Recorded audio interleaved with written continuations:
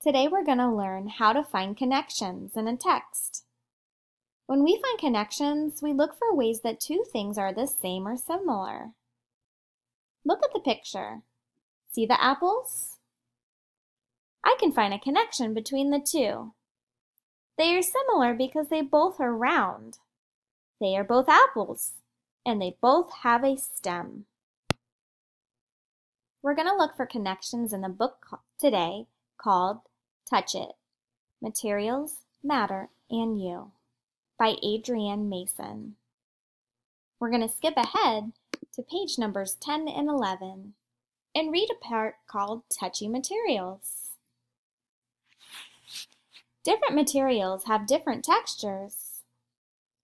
Texture is the way something feels when you touch it. A rabbit's fur feels soft. A wood fence feels hard.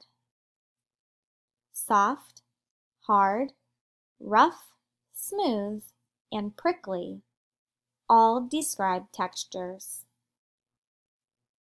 What kinds of textures do the objects and creatures in the farmyard have?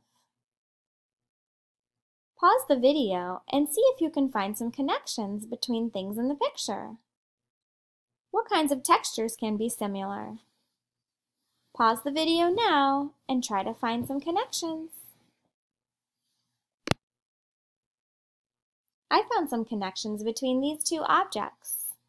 The first is a pitchfork and the other is a bucket. How are the pitchfork and the bucket similar? Pause the video and see if you can answer the question.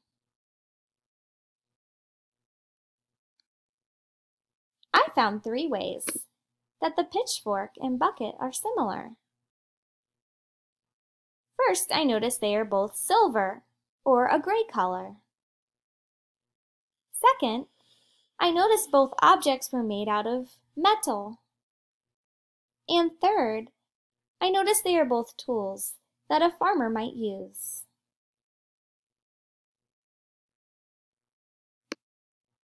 See, finding connections is fun and easy.